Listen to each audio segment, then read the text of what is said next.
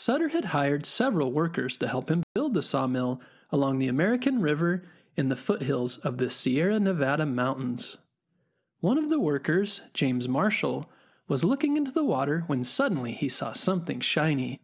He got down into the water to look closer and noticed a small gold rock. He showed it to the other workers. Could it be real gold, or was it just fool's gold, also known as pyrite? James and the others spent the rest of the day testing the rock to see if it was real gold. To their surprise, the rock he found was actual gold. Gold is special for many reasons.